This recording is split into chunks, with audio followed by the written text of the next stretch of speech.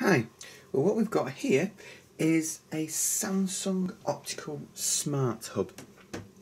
Now this actually came out in 2012 and I didn't really realise they were out until earlier on this year. And what I've decided to do was, because they're going so cheap on Amazon, for £19.99 here in the UK, I thought I'd try one. Because I have heard some bad reviews about it, but also some good reviews.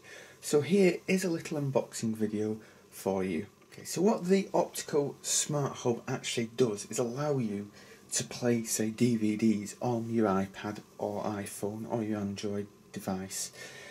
Or of course you could just use it as a standard optical DVD player for your computer, and also a DVD writer and CD writer.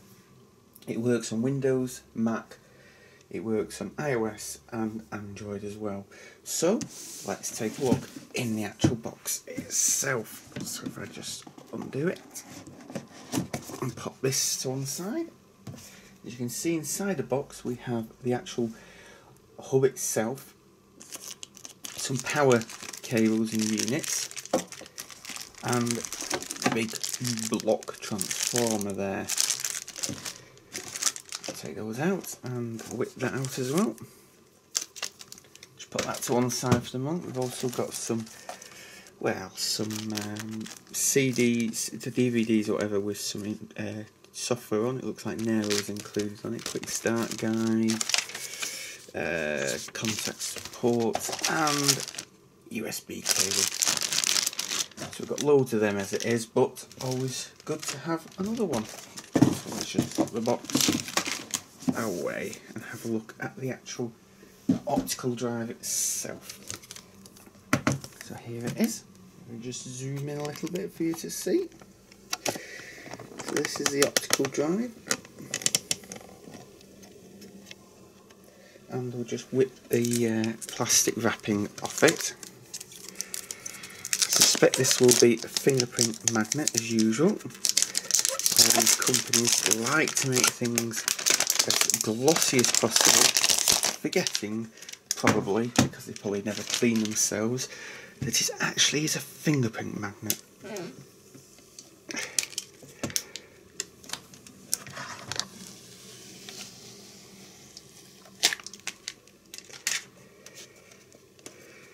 And just a little bit more on the front there,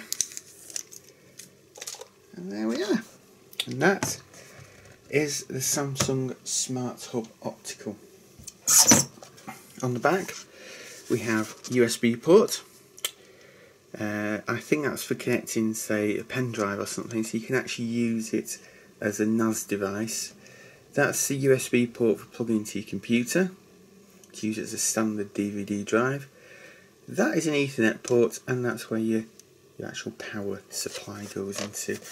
On the front, eject button, access light, and probably an emergency eject button as well. Okay, so I'll just have a look at some of the other bits. What we have here is the UK not very good at undoing packages with one hand, or two hands even, looking over a camera.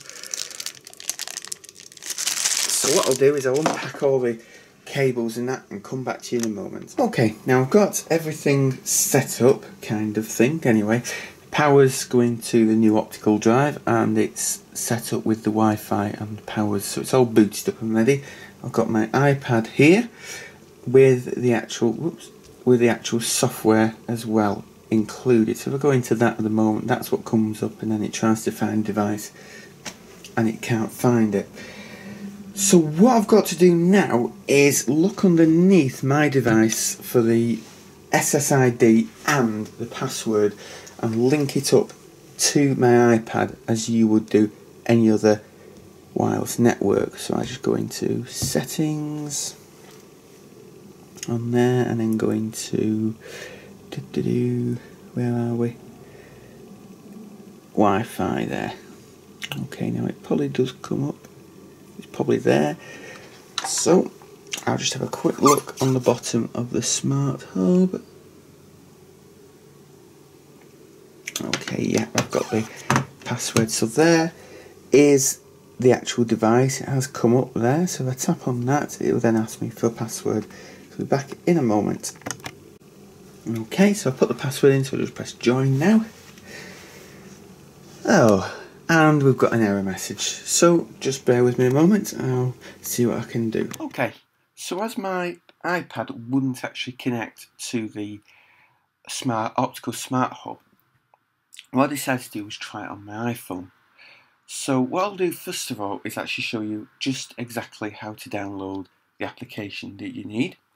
If you want to use that is. So you're going to search at the bottom on your iPhone or iPad, and you go into your search box here in the App Store, and then you want to type in Smart Hub, and then search, and then that is the actual application you need there. Okay, it has only got 2 stars, it isn't that fantastic, I must admit. That is the actual application that you need to access the Smart Optical Hub on your iPhone. So what I'll do is I'll go into my Smart Hub app there, and that is what comes up when you go into it. Now mine isn't actually connected to my Optical Smart Hub at the moment because it's connected to the main router, so I can do this air server. But I'll just show you exactly what you do. Once you've got your iPhone connected to it, it does seem to work with the iPhone,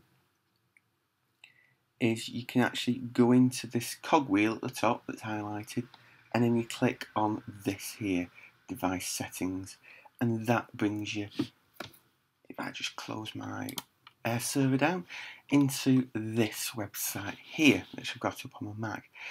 Now, if you don't have an iPhone, or you don't want to use your iPhone for actually setting this up, there is 2 other ways you can do it. You can either access this website on your computer, or you can run the installation program if you've got a Windows computer, following the quick start guide. So what you need to do is find out the IP address of the Optical Smart Hub from your router. Okay, so mine has signed it to 192.168.0.58. Okay, and then it comes up with this page here. And this is the same page that you get if you access it through your iPhone through the Smart Hub app. Ask you for a password. Initially there is no password, so you just click login, and then this comes up here, and you've got 3 sections on this side here, on the left hand side. What you want to do first of all is go into wireless settings. Okay, make sure wireless is enabled, and then set up your SSID if you want to change it. Leave your wireless mode to its usual, and then you can set the channel. Channel's normally on auto, but if you want to set it to another one, I set it to 9, and then you can also set your password up as well. Click save, and then that's done. You can, if you want, set your time up. Just set your time zone and the time server for getting it, but it doesn't seem to keep the time. Every time you unplug it, it doesn't actually go back and search for the time.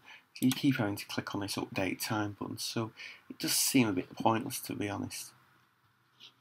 Let's grab the new date and time there. Next thing you want to do is do a firmware update.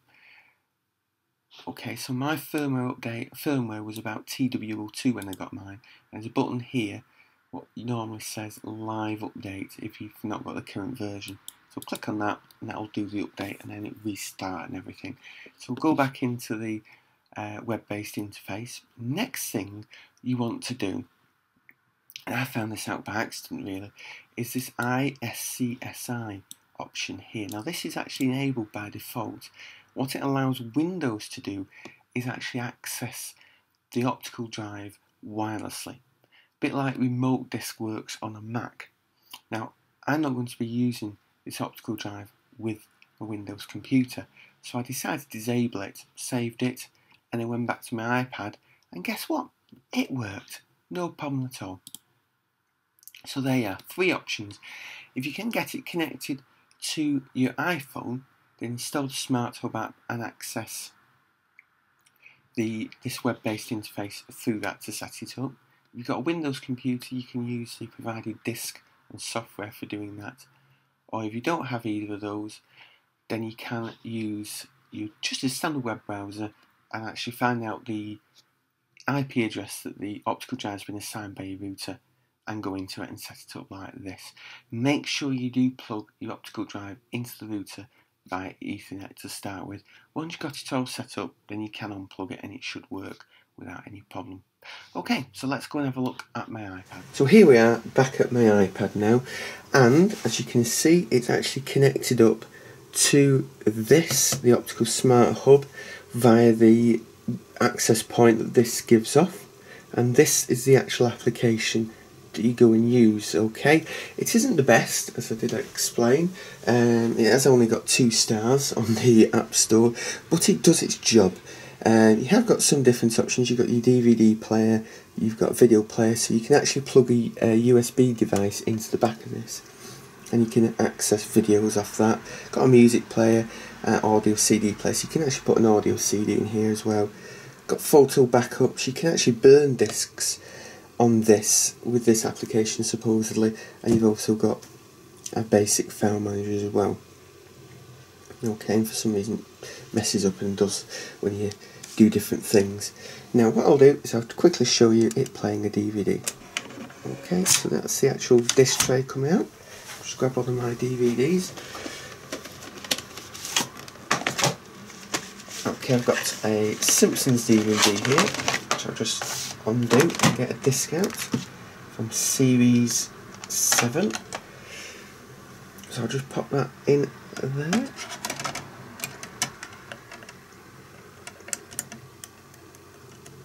Hopefully, it's a bit tough at getting in. There we are. Shut that up.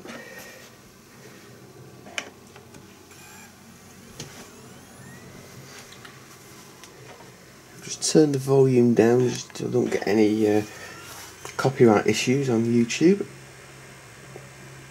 Okay, and it seems to be reading it okay. Tap on the DVD player, and then it comes up with these options here. I've got to turn it round at this point, so then it comes up Smart Hub DVD. If I zoom in on that, I don't know if you can actually see it there. Smart Hub DVD server. So tap on OK, and then hopefully it should actually load up. Yeah, as you can see, DVD with Zoom available. I'll just click no for that. I've already tried it, that's why. And then it comes up with all the copyright information. Okay, it keeps buffering throughout, and then you can just alter the screen aspect ratio if you wish. This is Simpsons, the earlier episodes are in old square format, old 4:3 format. I don't know if I can skip all this. No.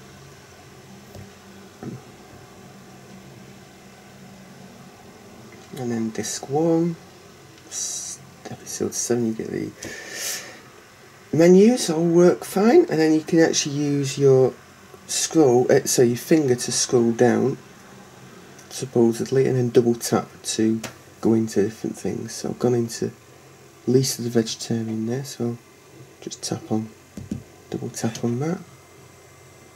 As you can see, DVD constantly reading, and it's buffering at the moment, so it has to buffer. And there we are. As I said, you can alter the aspect if you want. There isn't many aspects for this because it is a square picture.